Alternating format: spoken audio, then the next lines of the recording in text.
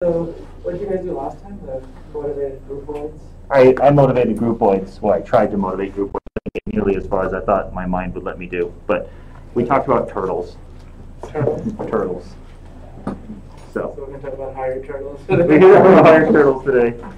Okay, so let me put up the definition of a quasi-category, and then we'll go at it. So a quasi-category is a simplicial set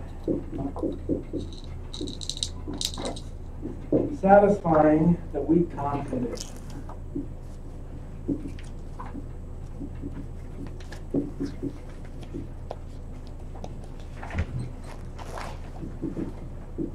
Okay, so I guess Amari and Luke told us what a simplicial set is, and today I want to focus on the second part, the weak Kahn condition. And so remember, this is supposed to be, this quasi-category is a geometric model for an infinity 1 category. So there are many definitions, but this is the one that's taking off right now. So a geometric model for infinity 1 category. So whatever this thing is, when you see this pair, infinity 1, this means you have all sorts of morphisms, not just one morphisms, but higher stuff, all the way up to infinity, or some interpretation of. And then the 1 means that anything higher than 1, so 2, 3, 4 morphisms are all invertible. Okay, so it's the 1 here, the 1 morphisms may not be, but everything higher is invertible. And so this is one of the group assignments I have today. I'm going to put up this definition. We're going to figure out why the stuff higher than 2 is invertible. Quick question. Is infinity like a number, or does it mean unbounded? Unbounded. And then we have a geometric model for an infinity groupoid, which comes out of this. So it's called a Kahn complex. A Kahn complex, it's going to be a quasi-category, but all the 1 stuff is invertible as well. So the Kahn complex is a quasi-category satisfying the Kahn condition. So that's a stronger version of this.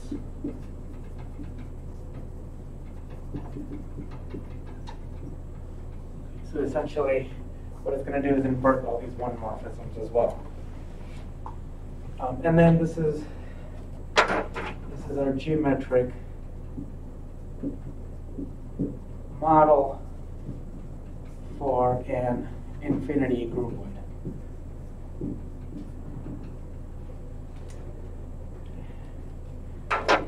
I was thinking I'd do a quick review, maybe 10-15 minute review of simplicial sets. I'm going to need that.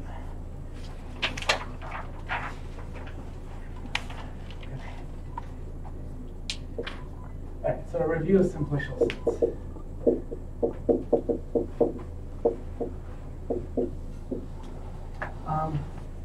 So we start off with delta, which is called the simplex category.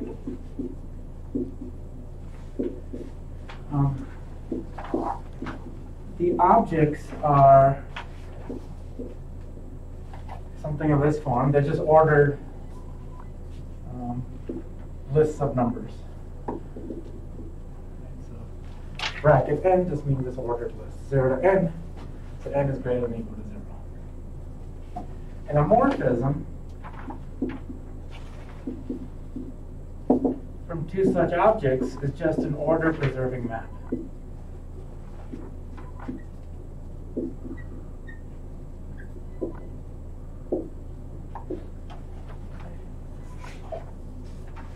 So this ordering is very important. And then that means any morphism between 2 such objects respect the ordering. And then a simplicial set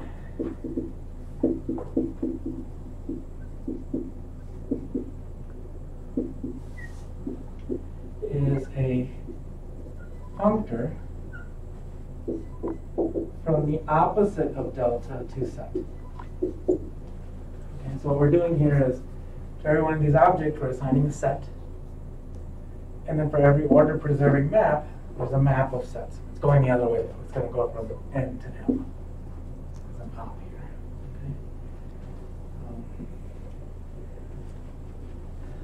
Okay. And then, so simplicial sets form a category.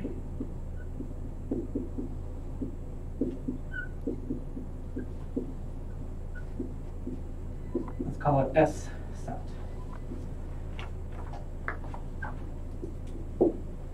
So the objects are just going to be simplicial sets, and the morphisms are natural transformations. And so, an important idea here is a geometric realization, which both Luke and Omari talked about last time, 2 weeks ago.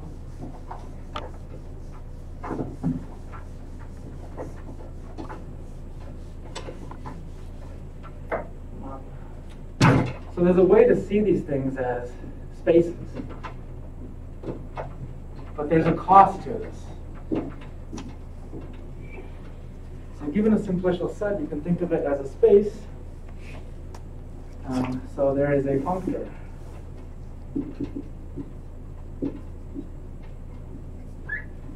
Let's call it 2 bars with a dot in the middle. So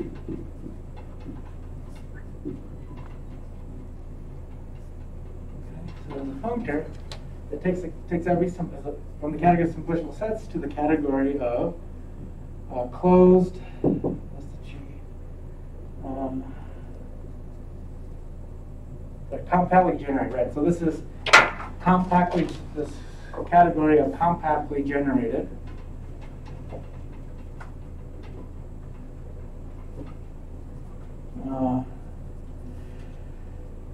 Hausdorff spaces.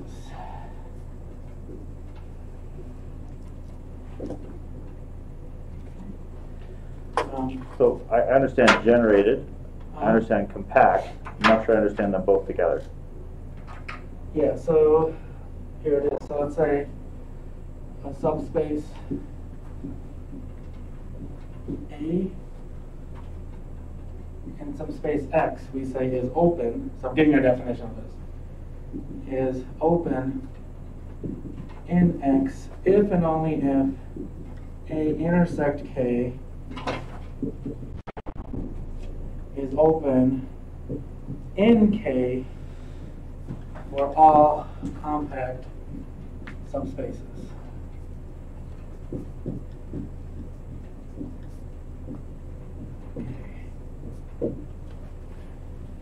So it's compactly generated.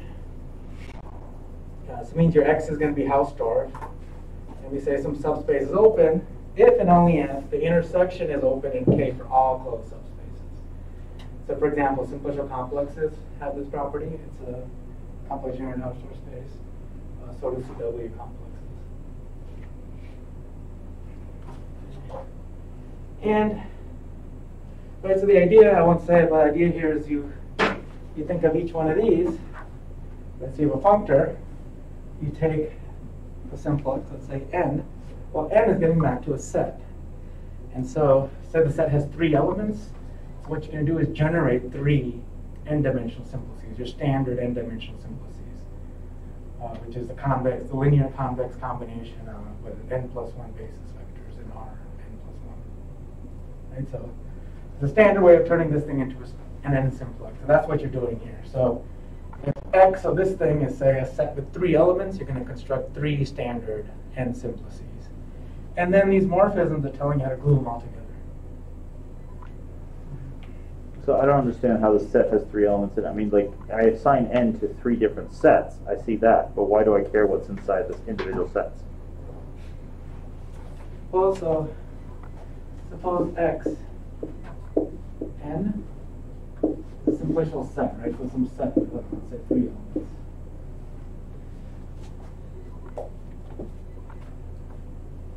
So that n has nothing to do with 3. Yeah, the n is not connected to the 3. Is it?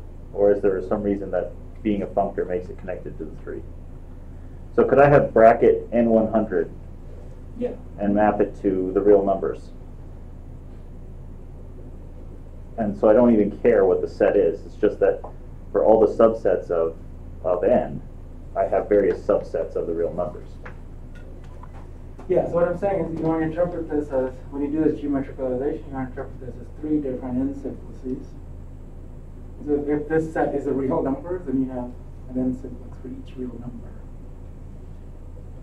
An n simplex on each real number, yeah. So Xn is the set of n simplices. Yes, exactly. You want to think of this as a set of n simplices. Yeah. Mm-hmm. So when you do a geometric realization, right, we know the geometric realization of this thing is. It's the standard Yes. geometric form. But you just have it 3 times. But if I had a circle, then I'd have a simplex triangle over top of the entire circle. Like, Yes. it'd be like a fiber where over each point I'd have a triangle. Like if it was if n is 3, right, or 2 maybe if we start at 0.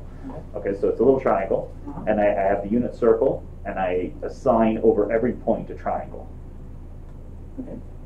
That would be a simplicial set here, right? A realization of it. You're saying x of 2 is a circle? X of 2 is the unit circle, S1. Okay, so that's a set of, okay. Is that allowed? Am I Sure, so misunderstanding the that's a concept? set. So, okay, so you want to remember this is just a set, there's no topology here. Sure. So yeah, so then that would mean that you interpret this as you have an infinite collection of 2 triangles, 1 for each point on the circle. Okay. But then you have, right, so then you have these maps. But the topology of the circle doesn't play into that at all. No. Yeah. So it's the discrete topology on that set. Okay, fine. Right, so this means you would have 3 discrete n simplices, and you have some number of n simplices here, depending on what this set is. But then you have this map. That's telling you how to glue. Yeah. And so the idea here is this geometric relation. You construct each one of these simplices individually, and then you use arrows to put them all together. And then you have, this is how the topology is generated. Okay. Thanks for slowing me down. Okay. Slowing down for me is what I said. Then there's an opposite construction of this, which is important. It's called the singular set of a space. Put it here.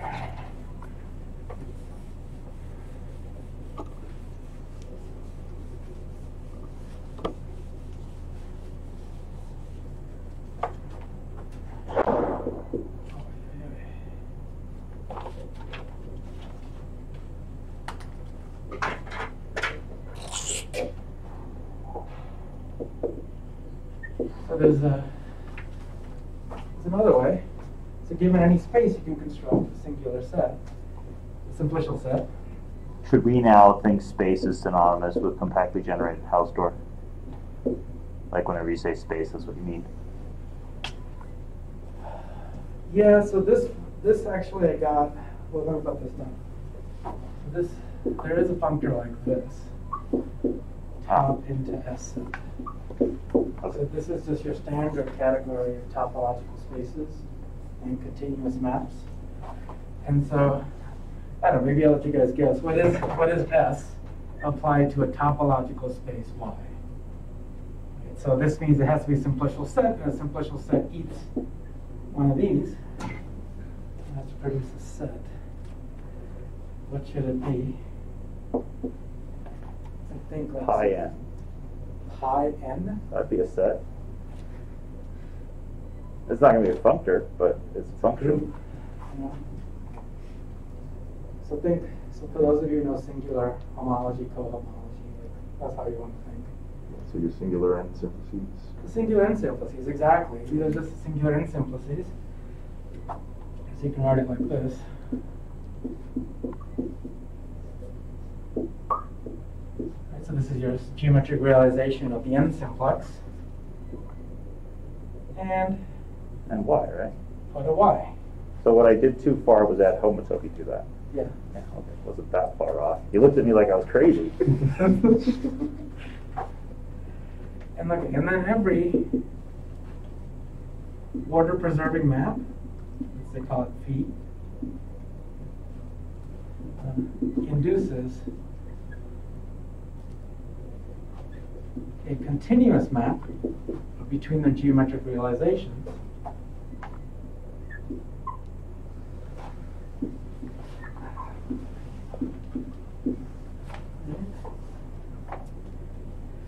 which by composition gives us the mapping model. So Sy of some phi is going to give us a continuous map from, well, not continuous, sorry, it's going to give us a set map.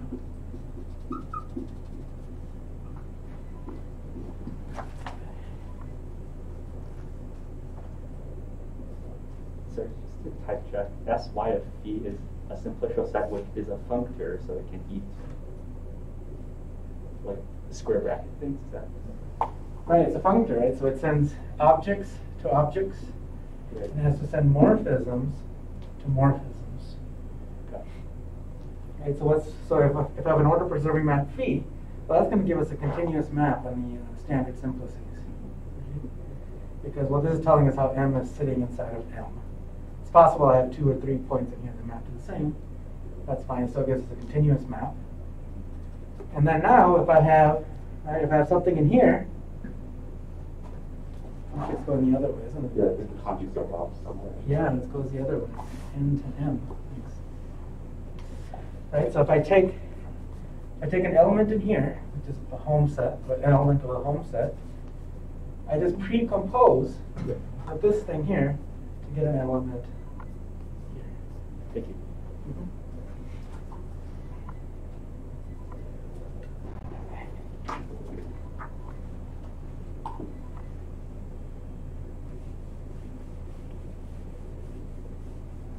Okay, so now,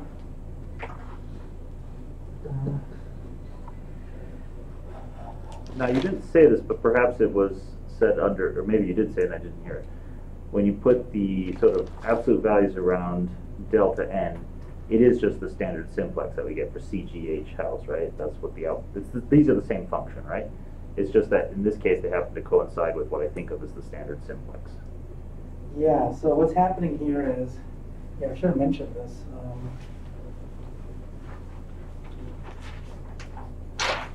The standard n simplex here is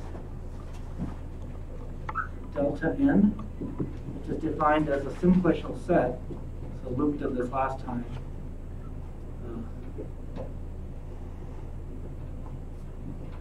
So that's here. This is what we call standard n simplex in the simplicial set language. So this is a contravariant functor. This from delta op into set. And right, and that thing there is exactly what I've written here in bracket. Delta n is a geometric realization of functor, this simplicial set. And it gives you your standard simplicial set. Sorry, it gives you your standard n simplex. Okay, so here's what I want to get at, the punchline. So it turns out S is right adjoint to the geometric realization functor. So we have a set, let's just go top here, geometric realization functor, and the back we have this functor. So it turns out to be, I don't know the proof. I will work it through. And then here's a deep theorem. This is a hard proof. Equivalence. It says that take the homotopy category of S set. take the homotopy category top. So what is You okay? homotopy category?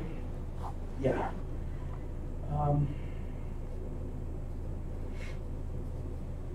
So are objects just the homotopy class or homotopy type of that individual object?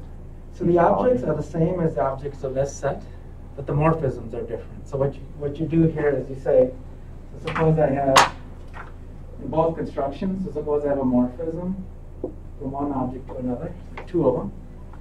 And if I have an isomorphism between them, like a natural transformation, that's also an isomorphism. No, that doesn't No, work. hold on. So That doesn't work. yeah, those aren't two functors, right? Oh boy. If I take two spaces and I identify them if they're homotopic, Uh-huh. and I preserve all the continuous maps that are now on the equivalence class, that would make a category, right? I contract the contractible spaces and so forth. Yeah. Okay, so I know what this is. This I'm struggling with. So here, this is what this is. So you have two spaces, x and y. So you have continuous functions, f and g. And when the HO up top, what you do is you collapse f and g if they're homotopic. You make them the same. So they call it the homotopy category. So it's the same objects, almost the same morphisms. The morphisms are our homotopy classes. Is HO like suggestive of zero homology like path components or not? I think it's HO for homotopy. Oh, It's more subjective. It should be more like, it's like pi zero. It's more like pi zero applied to the home sets. But this is the letter H and O, not H and zero, right? It's not H, yeah, you want to say a whole, yeah, whole time. Yeah. I guess like H capital is funny. And so, so what is, so there's something similar here. It should be the same definition.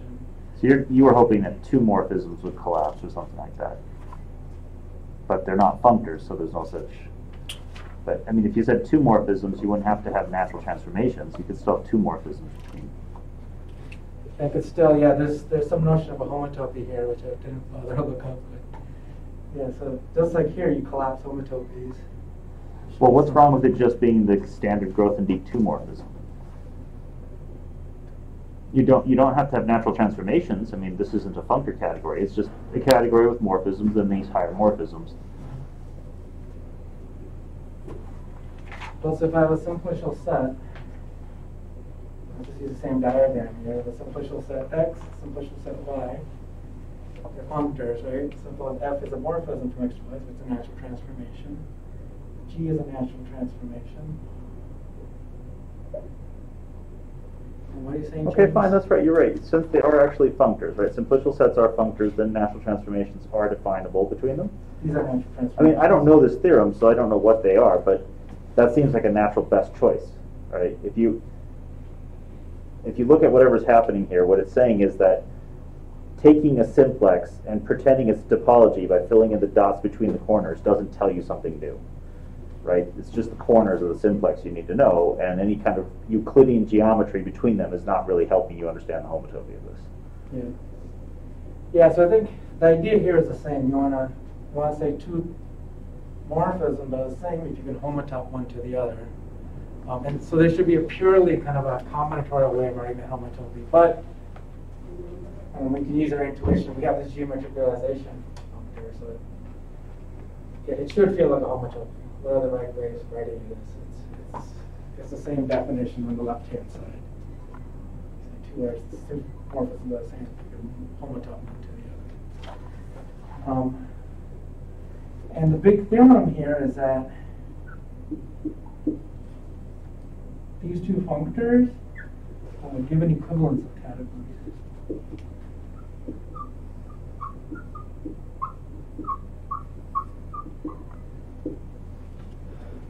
And this is, I see this as the motivating reason for thinking of a simplicial set as a combinatorial algebraic abstraction of a topological space. It's this theorem.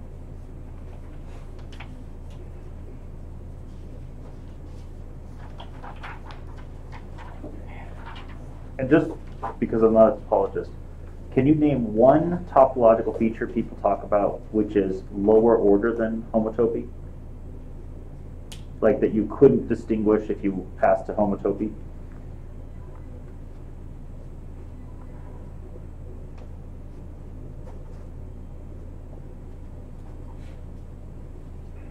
Yeah.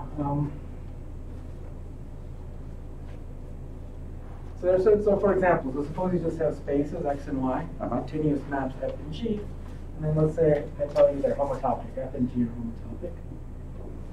So, right, so f induces, let's just say homology or homotopy groups. If you look at homology or homotopy groups of x and y, f is going to induce a homomorphism from, say, the homology of x to the homology of y. Same with g. And homotopy tells us that those maps at homology are equal. The map induced by f and the map induced by g are equal because they're homotopic. So if you look at homology, you don't lose anything by going here. But what you do lose is information at the chain level. So if you look at homology, there's a chain complex associated to x, chain complex associated to y. F gives you a chain map, g gives you a different chain map. So just at the level of space, the level of chains, when you go here, you lose that information. Were you just wanting a topological property also? Like, Well, I mean, I'm just trying to understand, if I substitute ho-top with top, I'm obviously wrong, I'm losing something. Yeah. But what am I losing something so fine-grained that it never shows up? Or is it that, like, no, those classic questions we asked about topology that really do show up as different, that this compactness is lost? Okay. Yeah, so the entire real line is contractible. Oh, true. Well, I don't mind losing the real numbers. Okay, but now I understand. Oh, Thank the you. real line is lost? What was that? So what Michael was saying was the real line is contractible, okay? And so he was saying I would lose compactness. If you don't distinguish between things that are homotopy equivalent spaces. So the real line is equivalent, homotopic to a point. The point is compact, the real line probably isn't. Yeah, because it's open, right? Yeah. Oh, so I see. So what you're saying here is in this category, the point and the real line become isomorphic. Right. I see. Right. And yet they have a topological difference. One is compact and one isn't. And I was just trying to understand, like, what am I losing if I accept this new version of space? I might lose compactness as a distinctive quality. I mean, you'd even lose dimension, right? Like, the plane is the same as the point. Yeah. So you lose like all. Is that a thing topologists know? Is that dimension of that is analysts care about it. consistent? Yeah, I guess it is. Yeah, okay, fine. You know, as an algebraist, none of this stuff surprises me because I didn't know it existed. Okay. Okay, now let's get back on track. So, a quasi-category is a simplicial set satisfying the weak con condition. So, we're working towards composition. So, an ordinary composition has objects and arrows allowed to compose. So, we need some way of composing.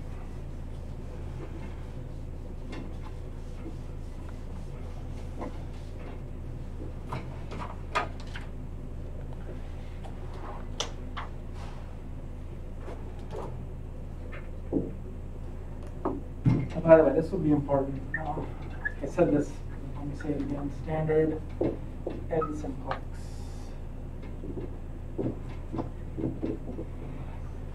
Okay, so again,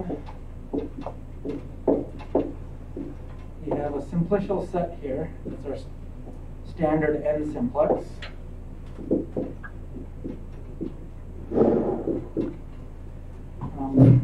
And then given a simplicial set,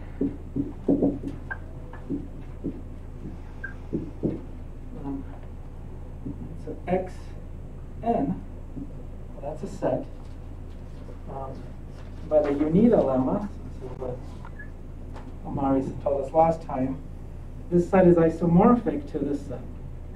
Hom dash n x, which is, in this thing here, well, that's your standard n simplex. And so this is isomorphic to hom s set.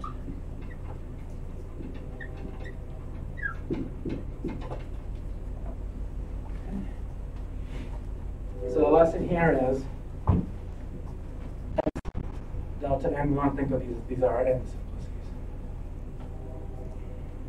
Or I should say, better to think of these as singular n simplices.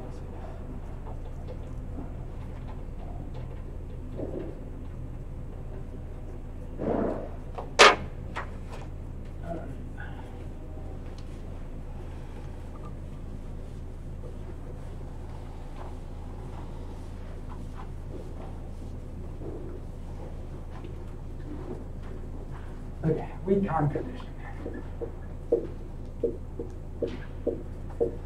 Okay.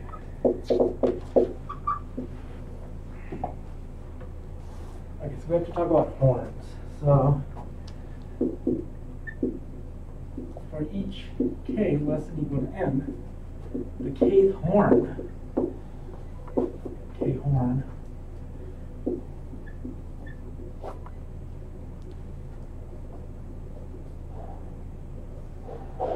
is a subcomplex. It's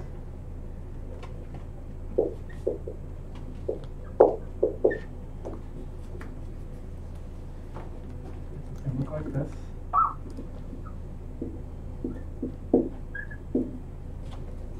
This is going to be a subcomplex of your standard n simplex. Corresponding, you take the boundary of the n simplex,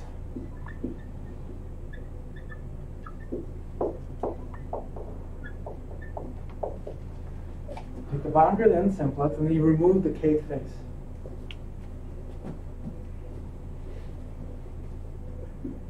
And remove its kth face. So let's do a few examples.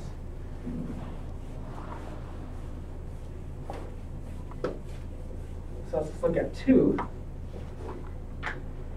So here's our standard 2 simplex. Geometric realization, let's label these 0, 1, 2.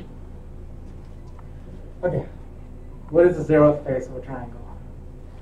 That triangle.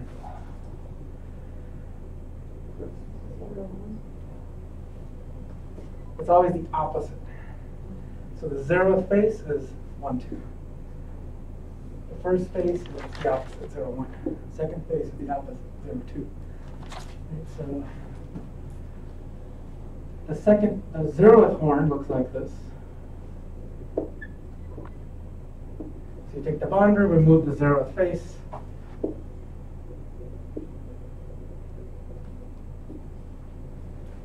So we put arrows in just to be. I did that wrong.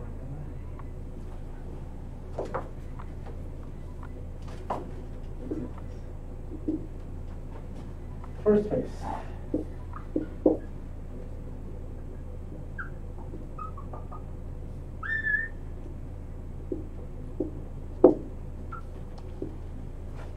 Second face.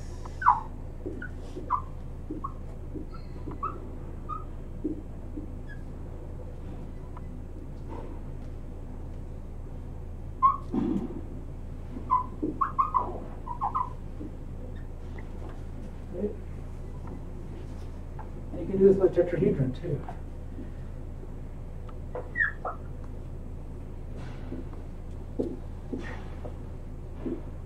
Zero, 1, 2, 3. And so let's say the first, you take the boundary. Let's say, for example, this thing here. 3, 1. So look at the boundary of the tetrahedron and remove the first face. The first face is this, the bottom here, the bottom triangle. If I put a 2, that means I remove the second face. The second face is this thing here. So every vertex has an opposite face. So just remove it. Okay. So this should remind us of, let's look at this picture. Let's look at this picture. This horn. And what is this? Looks like 2 arrows that should be composable. It's going from 0 to 1 and then 1 to 2. And now what this con condition does is the following. It says that suppose I have a horn in my simplicial set. The weak con condition says that I can always fill it in. Meaning, suppose I have such a situation in a simplicial set. I write this formula, but it means that we can fill it in. Meaning we can compose. So here's the definition.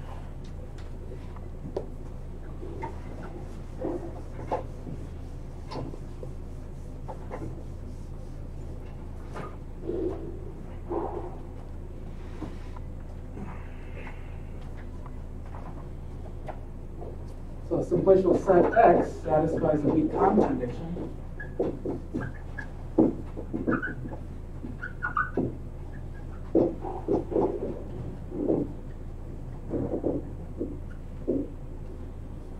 If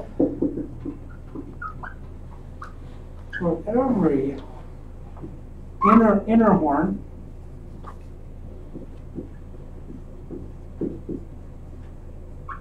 so inner horn just means that this K is strictly between 0 and N. Right, so in this example, there's only one inner horn, which is this thing here. You don't think composition of arrows. Where K is between 0 and N extends to delta. Okay, so here's a picture. So I have the inner horn, and that's sitting inside of delta N. Right? Because there's just it's a boundary, and you remove a face. And so suppose I have a natural transformation like this. So this is in the category of simplicial sets. Suppose I have a morphism in the category of simplicial sets like this. I have this inclusion. Then it has to extend to an alpha bar. Meaning alpha equals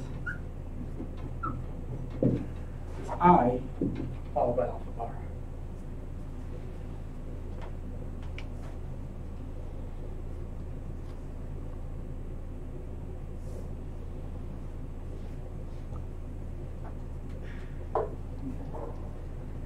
So let's look at this. What does this mean? Let's look at this inner horn, 1, 3. So we have the boundary of the tetrahedron, get rid of this face down here. And then we have all these arrows, right? So there's an ordering on here. So there's 0 comes before 1, 1 comes before 2, there's an ordering. And so what is this doing, this extension? So, okay, so we already have this alpha. Suppose we already have this alpha. And so with alpha is, here in the alpha we're going from 0 to 1 and then 1 to 3. But this triangle's in alpha. So it's telling us how to fill it in. It's basically telling us how to compose. From 0 to 1 to 1 to 3, it's this arrow. 0 to 3 that's filled in. So what this alpha does is not telling us how to do this composition. 0 to 2 and then 3. So filling it in, doing it is telling us exactly what to do here. It's filling this in. So filling it in means that that diagram commutes there, right? And so you're just saying I now assign 0, 2, 2, 3 to be 0, 3. Because since it's not assigned, there's only one assignment left. Am I right? Like you have the map. The functor is taking the 0, 2 face to a function, and the 2, 3 face to a function, and the 0, 3 face to a function. And so then you just say, I declare by fiat that the face 0, 2, 3 is the composition of these.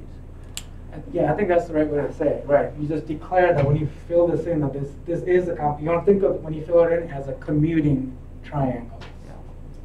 Right, so Is filling it in mean like I thought we were going to follow things? I'm not quite sure what you meant. Like if I have a point in the middle of that equilateral triangle, is that like what is that? Like we can fill in, does that mean there's something there? Like I'm a little bit confused by that terminology. So there's no actual thing in the middle, it's a simplicial set, right? So it's just a functor, and it's got to assign whatever morphisms are in it, which might not include the morphism that would be on that face. That'd be a higher morphism, I think, right? That'd be a 2 morphism or something, wouldn't that be? Yeah, you want to interpret this as like a 2 morphism. When you fill in a triangle, you want to interpret it as a 2 morphism. So it's like, yeah, maybe this is the way, yeah, okay, so we have an arrow from 0 to 2, 0 to 3, and 2 to 3. And then you're filling it in, meaning you're putting in, yeah, there are many ways of thinking of it. In this case, would the arrow go like that from the corner that's 2 towards the 0, 3? Is that the way we should think of it? Just the orientation, yeah? Yeah, I think The so. double arrow. So filling it in, you can think of it as this way. You're going from 0 to 2 and then to 3. And filling it in means like you're basically setting up a homotopy between 0, 3 and this other composition. Are you familiar with the double arrow stuff, like what a 2 morphism is, or is this just saying more jargon at you? More jargon, but the homotopy name. So. Okay. Yeah, you want to think, yeah, you don't necessarily want to think of this 2 morphism, because it's not in the language of simplicial sets, but yeah, so when you fill it in, what's happening here is you're forcing, like, okay, this composition now, you can say it's, well, it's equal to this one, and think of it like that, or it's equal up to this whatever, this homotopy that, like, if you can imagine this edge from 0, 2 to 3, these 2 edges, it's kind of morphing into that edge 0 to 3, continuously deforming it. It's important that it be a deformation, because if you haven't filled in that face with any rule, then there's no reason for that composition to do anything. So you could have different compositions, and then you're saying, well, I'm choosing to make them equivalent up to this morphism. So when you're doing this filling, not only are you filling in this triangle that we omitted, but you're also filling in this inner tetrahedron. So there's some higher compatibility thing between all these other faces. That was my question, so that really helps. So are we filling in kind of that middle tetrahedron, because we've already established on the other, like, the other 3 faces, those are filled in composition works. Those are filled in, so you have composition, right? But then there's a bigger thing, and that's also being filled in by this. So that bigger thing is enforcing some kind of consistency between these other areas that are hanging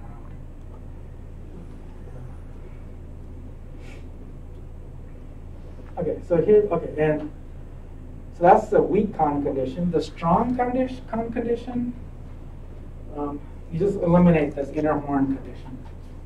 So where k is strictly between 0 and n, you make it could be anything. Okay, so this is the group project part. I didn't have a chance to work this out. Okay, so this is supposed to be a model for an infinity 1 category. So that means all 2 morphisms and higher are supposed to be invertible. So what does that mean now? Right, according to this definition, everything that's 2 and higher should be invertible. And if we get rid of the weak part, so you have the strong con condition, that means even the 1 morphism should be invertible.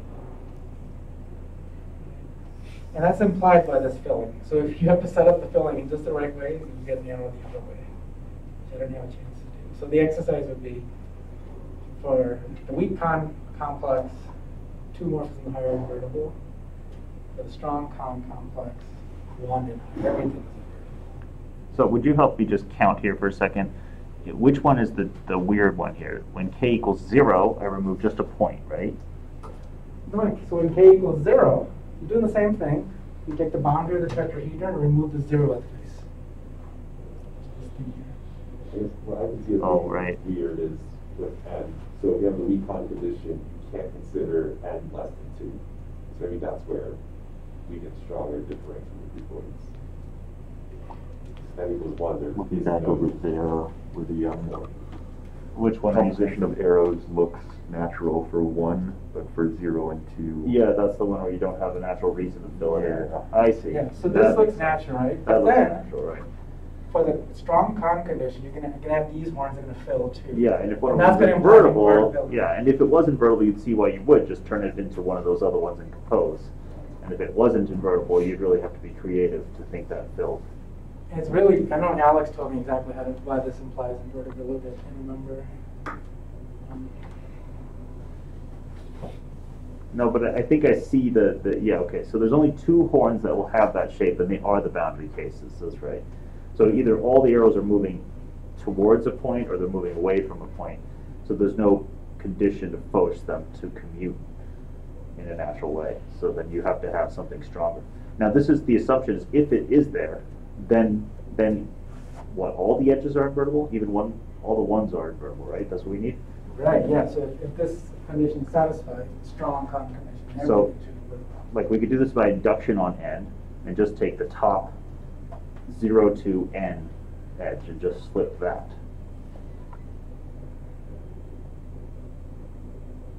And so we can really reduce it. Like there's another simplex from 0 to n minus 1, which is some lower simplex, but we're going to assume all of those are already invertible by induction. So we only need to fill in this one last triangle. Okay, so we can just focus on this. Just, yeah, it's that picture. So suppose I have an. I shouldn't do this.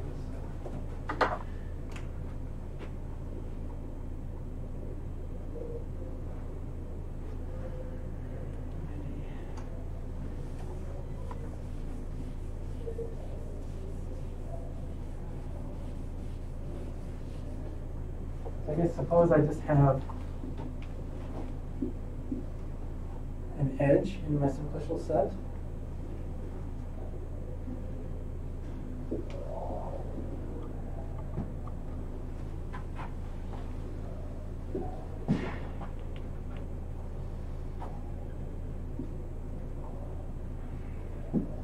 Okay, so now I want to produce an inverse, right? And I'm going to assume I have a strong con condition. So there's going to be some kind of degenerate 2 simplex here.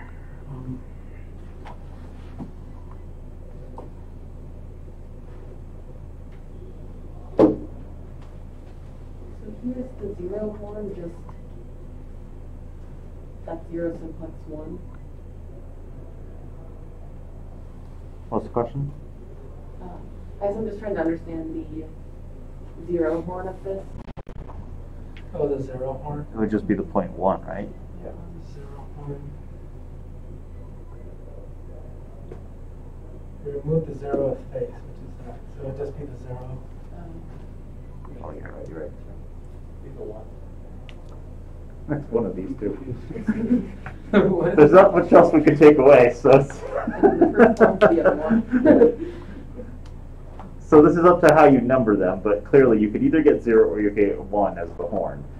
And then if you have the strong complex, you want to, I mean, my instinct is to say that there's like you go both ways, right? You know, like the standard, you do, like when you're trying to say the universal mapping property is unique up to a natural isomorphism, you just play the equivalence both ways and you compose and they have to be isomorphic. So you take the filling of the 0 horn and the filling of the 1 horn, and because there's not any space to go, they must compose to an identity or something like that. Right? There's a filling, there's an extension of the 0 to 1 from the first filling, and there's an extension from the 1 to the 0 by the second horn filling of the strong con condition, right? Those are the boundaries.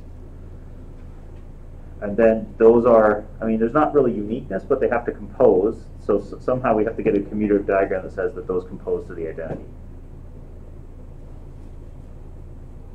Oh, the 0 simplex, apply this condition, then you have the identity map, right? Well, is it already the identity?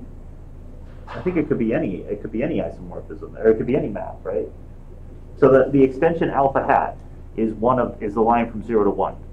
Right, and then there's a beta hat that's the map from 1 to 0, and I'm trying to say that alpha hat beta hat is 1, so that they're invertible. I mean, where else could they come from? They have to come from this picture.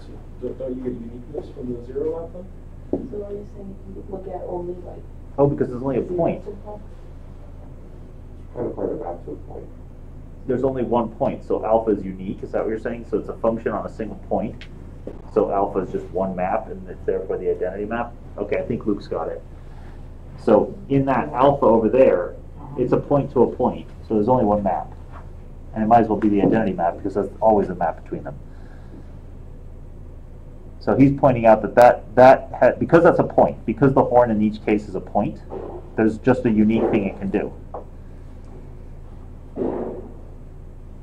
So that I is an identity map, and therefore the extension is just send 0 to 0, send 1 to 1. Okay, but how is it giving us an inverse? Oh, Well, you compose two identities, and they're the identity. that's- So the map goes to X, that's an alpha, that's a point. Yeah, we're almost out of time, but I do think that maybe what we should do is we could either write it down, or we could have Luke go to the board and tell us what he was thinking. Or I can go to the board and pretend I understood Luke. So I think he was doing this. I think he was saying the horn is a point, and it goes into the 2 points, which I'm just drawing to draw this picture, okay? That I know there's like treated. Now there's a map to any x, right? No, sorry. It's an x that satisfies the strong extension property. So there exists. So for this map alpha, there exists a map alpha bar that does this, and it has to send 0 to the same place this one goes to. So star here goes to x star, okay? And that's the same place this one goes to. Now the other point, I should have just used the names already there. So 0 goes to x0, 1 goes to x1. And so there's an alpha and there's a beta. Alpha is this one. So now I know the name. So I'm catching up with my own notation. So now I'm getting there. Okay, those are the 2 points in X that we talk about. It's the image under 0 under this map alpha. It's the image under 1 under this map beta. Okay? They both have extensions, alpha and beta. They both already told you where those 2 points go. So what else could they do on 0? So they have to send it so that they preserve the functor on this. And that's where 0 goes to 1. Right? So then you have to send the thing that's below B to the only other point it could go to. So it has to send this one to that one. That's what the first extension has to do, and the other one has to go the other way. There's just 2 points, and you've already locked up one of the points, so there's no other choices. I feel like that back, there should be something in the middle between those 2 arrows. I feel like. But there's only 2 points you can go to in X. Right? This is 2 points. Once you tell me where those go, then I have to be order preserving. That's the only information I have. So there shouldn't be any points in the middle, right? This is a combinatorial version of the points in the middle. There shouldn't be. And if there's only one place I can go, I mean, I suppose the concern could be, does beta bar, the concern could be, does beta bar actually equal beta 1? Right? Does it not go down? And does alpha bar not go up? Right? If that happened, sorry, alpha, those are the only points it can go to. And so it could choose to not go up or not go down, right? That has to somehow violate this commutativity. That's what we have to say. Because if it does, if it has to be from this commutativity, then there's only one other place it could go, and then they are inverses of each other.